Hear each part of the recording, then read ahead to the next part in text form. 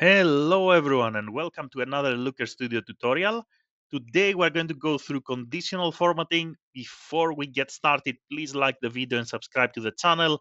Thank you very much in advance, and off we go. Conditional formatting for scorecards. All you have to do, you select the scorecard. So here I'm going to click on sessions. You go on the right hand side, you click on style, and here you're going to see conditional formatting. So all you have to do is to click on add, and let's create a conditional formatting. For example, we can say that if the sessions are, let's say, less than 10,000, then something will happen, and then we can change the color of the font or the background. So we say the background is going to be, let's say, red. And I'm going to save. And now the sessions are not actually less than 10,000. Let's actually change this rule. So we edit, and then we're going to say 30,000.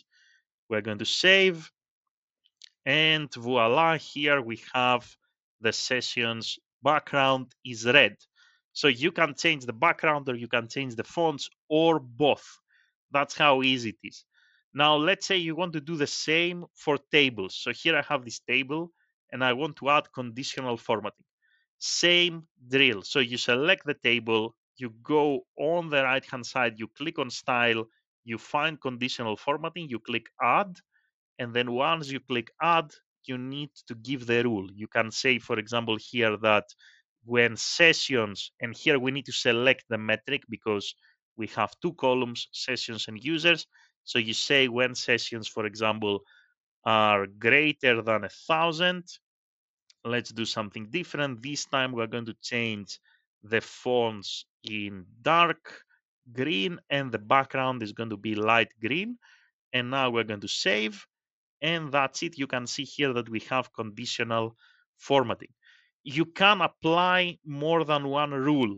So for example, here I can say that when sessions above 1,000, everything becomes green, and I can add another rule, and I can say when sessions, for example, are less than 1,000, then everything here becomes red. So the fonts are red, and then the background is red, and then we save. So now we see that we have two rules. And the same way you can have two rules in tables, you can have two or more rules in scorecards. That's it. That's how easy it is to apply conditional formatting on Looker Studio. I hope you like the video and you solve this problem. Have a great day in any time zone, and see you in the next one. Bye, everyone.